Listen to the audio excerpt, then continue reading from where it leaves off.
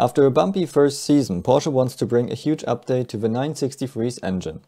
One of the major problems of the 963 were vibrations from the engine that caused other failures in the car. For more details on the 963 design and engine, check out my other video below.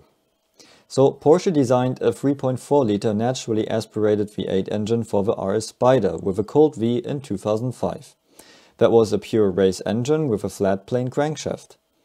8 years later, they took that race engine, increased the displacement to 4.6 liters and turned the heads to a hot V, so they can release the hot exhaust gas at the top and don't have to route it through Porsche's carbon fiber rear frame.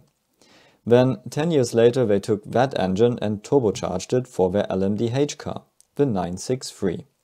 The crankshaft concept stayed the same. It was still a flat plane crankshaft. Now, what is that? So, if we design a one-cylinder four-stroke engine, we have an ignition every 2 revolutions, so 720 degrees. If we then design a four-cylinder engine, we have an ignition every 180 degrees, 720 degrees divided by 4. So, if we position all 4 cylinders in a line, so 360 degrees, we can turn the crank pins by 180 degrees, so we have a cylinder at the top every 180 degrees for ignition. So, if I now want to design a V8 engine, the firing gap is 90 degrees, 720 divided by 8. So I position both heads with 4 cylinders each in an angle of 90 degrees. That means I can use the same shaped crankshaft, just with 2 pistons on each crank pin. And with this, I will have an ignition every 90 degrees. So that is a V8 with flat plane crankshaft. But I could also design a crankshaft which has a crank pin every 90 degrees, because that's the firing gap I want. If I do that, I have more possibilities to spread the ignitions across the engine. Hence, the engine is smoother, the sound rumbles a bit more, because I don't have the same firing gaps on each bank of the engine, and the crankshaft is a bit heavier, because I need counterweights. So that is the cross-plane crankshaft.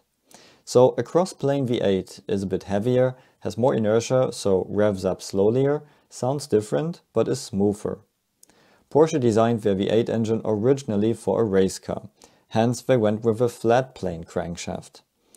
They used it in the 918 as well, but now in LMDh, their new race car is suffering from vibrations. And to cure this, they want to introduce a cross-plane crankshaft, which will run smoother, will change the sound of the engine, and will also require a different firing order, with all the related changes. At the moment, Porsche is still in negotiations with the regulators if they will be allowed to bring this update and when. And all that comes exactly 10 years after Porsche had the same issues with their 2-liter V4 engine in the 919 LMP1 car. At the time, extensive vibrations caused lots of issues, and only a change of the crankshaft, and hence the firing order, solved the problem. So let's see if Porsche will be allowed to bring this update and how much better the 963 will be with it. See you at the next video.